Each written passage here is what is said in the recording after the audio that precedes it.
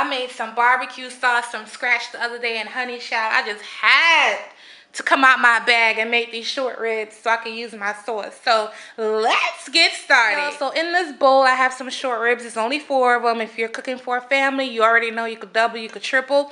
I'm using my Spicy Girl. You already know that's all I'm using these days because, you know, it's bomb. But anyway, I also have some cilantro and some salt. So you just want to season this up. Alright, so to my short ribs, you want to add your Spicy Girl. If you ordered this up, you're going to be killing it with this recipe.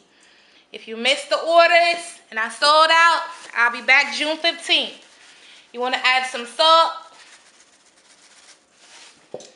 and cilantro. You need to season this because it's going in the oven. I'm making a foil packet and it's going in the oven, so you really want to season the meat. You can't fix it afterwards, so season your short rib. Let me add some more, just in case. All right. Oh, I also have some red onions, and I use orange and green peppers. You can use whatever peppers you want.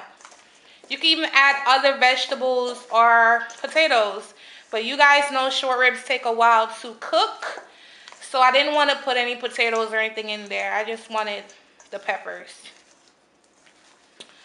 Oh, this smells good. Wait till y'all see this get hit with my barbecue sauce.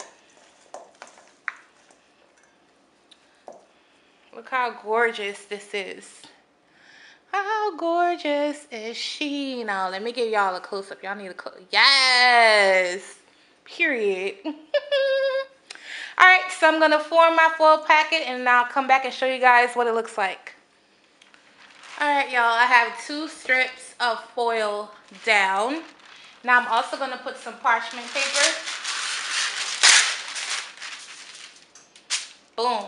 We're going to put it all down in here. All right, so you're just going to put your short ribs. Doesn't matter the order. All right, simple. You're just going to just fold. Just fold.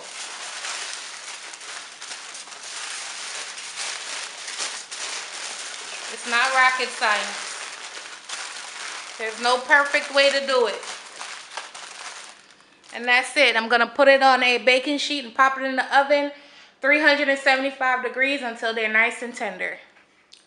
All right, y'all. So let's take a look-see. This is mine's after 90 minutes. Y'all, look how, oh my God, look. It came right off the bone. Look at that. Look at that. Woo! Yes, I can't even tell y'all how this smells right now, but we're not even done. All right, so now, as you can see, I drained off some of the liquid out of there. I also ripped off some of the aluminum and the parchment. And you want to take that amazing barbecue sauce. Yes, I'm going to pop this right back in the oven for like 5 or 10 minutes just to tighten this up. But this barbecue sauce did not come from a can, guys.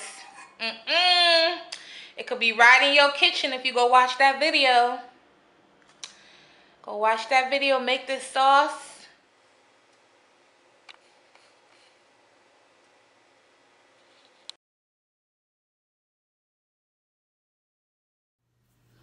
Okay, that's enough thumbnail action. Like I said, I have my lettuce. Have some tea.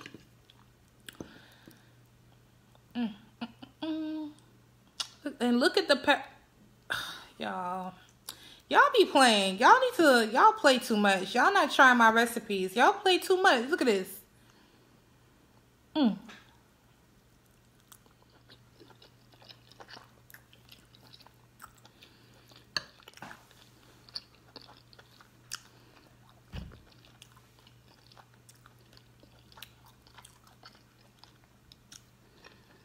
Y'all talked about me in my last video, so I'm chewing my mouth open, so I gotta chew first.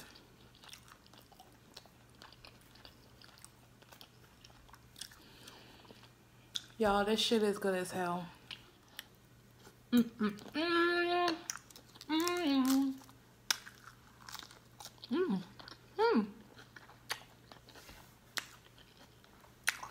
Look at this skin. Let me cover my mouth. Thank you, Jesus, for this skin.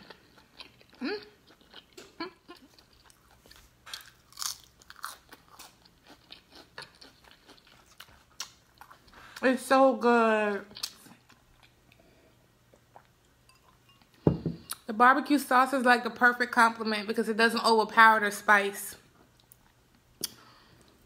I don't know. I might put that on the show too. I don't know.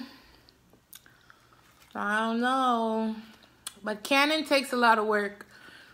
Putting a spice out versus a sauce or juice is a lot more work.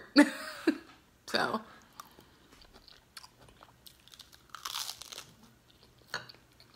Bye, guys.